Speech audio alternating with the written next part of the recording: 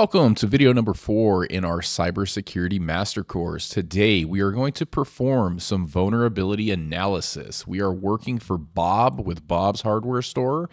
Last video we ran Nmap and we saw some issues there with some scripts we ran. So let's dive a little deeper and run an actual vulnerability assessment against Bob's most critical PC.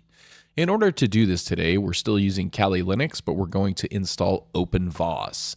OpenVAS has been bought out by Greenbone, so it's actually called Greenbone Vulnerability Management at this point, but I still refer to it as OpenVAS, which a lot of you are probably familiar with as well. So let's jump right in and get that installed. All right, if you're following along, you already have Kali Linux installed, so go ahead and crack open a terminal, and we're going to start the installation. So do a sudo apt install OpenVAS. You'll have to provide your password since this is a sudo.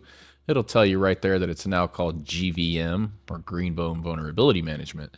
So that only takes a second to pull that down. Once that's done, this part will take a little longer. You're going to do a sudo space GVM-setup.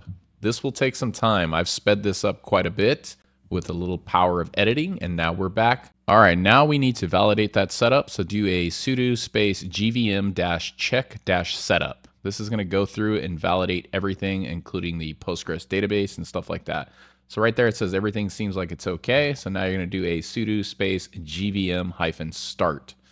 This will get everything running if it's not already. And then by default, this is going to be running on port 9392. So crack open a browser, go to localhost :9392. This is where I ran into issues, guys. Not going to lie to you. I struggled with this for longer than I'd like to admit. Everything I read online is supposed to be a very easy command line to create and or reset the password for the default user. Backing up a step, supposedly the default password is just default credentials are just admin. That did not work. So I ran through these different commands. I ran it once here without sudo, so obviously it's going to tell me I need to run it with sudo. So I went ahead and did that, ran the same command again with sudo, and this is basically to reset the password for the user admin. It took it, didn't throw any errors, but I still couldn't log in. I tried restarting services. I tried recreating that account using the command line. I tried rebooting. Anything I did, I just could not log into the web UI. So I spent way more time than I should have on this. Long story short, I have a solution for you guys so you don't have to bang your head like I did. We're basically going to go straight to the Postgres database and run some DB commands against that database to get that user's password reset. We're going to go straight to the source. So we'll fast forward and pick up when I get there. All right, 3 Tylenols later from banging my head against the wall, we go straight to the database. So sudo space -u space Postgres space PSQL space GVMD. This will drop us into our database mode here. We're going to run this command. Feel free to pause. It's basically update users set password equals crypt. And then in quotations, you're going to say, in parentheses, you're going to say IT unicorn or whatever you want your password to be, right? And then gen_salt, parentheses, quotes BF, end your parentheses, and then you're going to say where name equals admin, which is that default admin account.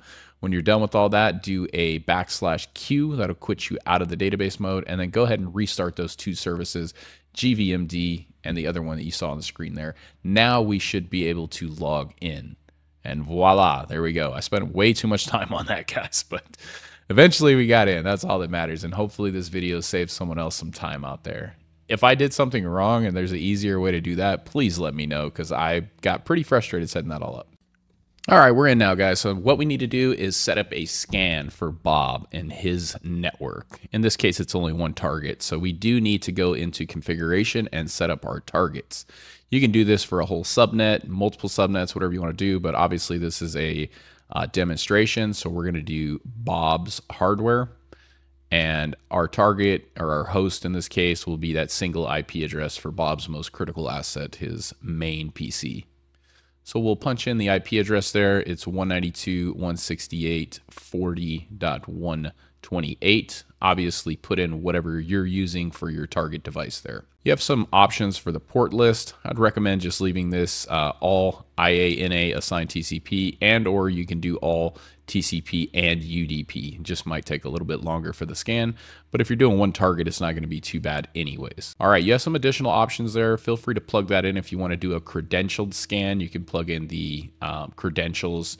There are good use cases for that, like if you had a bad actor internally and they had credentials already, what could they do, things like that.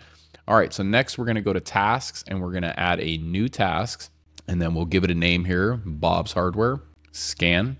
And now that we have a target configured, we will select that target, Bob's Hardware PC. We'll run it once. This will not be a scheduled scan, but that's where you could set that up if you want to run this every week or something like that. I'd recommend doing the full and fast scan config. And then for the scanner, you have a couple options, the OpenVAS default, and then you do have a CVE option there. I'd just recommend using the OpenVAS default. When you're ready, click save there, and now your scan is configured. It's not doing anything though until you actually run it, since we didn't build a schedule for it. All right, so click on the little play button there. That'll start the scan. We'll give this a little bit of time. Shouldn't take too long with only one host. And then we'll come back and we will review the results. All right, that took a few minutes to complete, but it's done. So now let's jump in here and see what we found. All right, click on scans, and then you're gonna go to reports. Go ahead and click on the date for that report. And then what we're gonna wanna do here is download this report. Click on that little download link there at the top ribbon, and then select PDF, unless you want a different format, but I would recommend a PDF just because most customers are gonna have something they can access this with. Give it a second to download and it should automatically open. Now you have a nice PDF scan report. You can go ahead and save this, email it to Bob or whoever your customer may be. You also want to archive this as part of your overall assessment and or penetration test, whatever you're performing for the customer. This gives you a nice little executive report, and then it drills down into the different vulnerabilities that were found.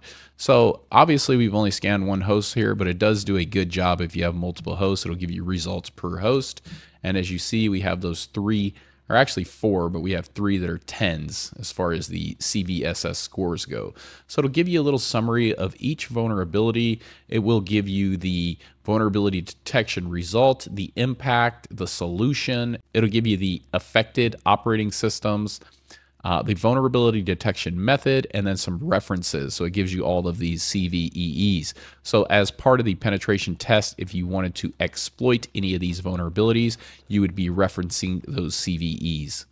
So the report is a really good piece of material or document for the customer, but I do like to go to the UI, go to scans and results. We can kind of slice and dice from here. Probably not something you would show to Bob or your customer, but a very nice graphical representation of the results of the scan. Again, only one host, but this would be a lot more informative if we did a whole subnet or even a whole company, right?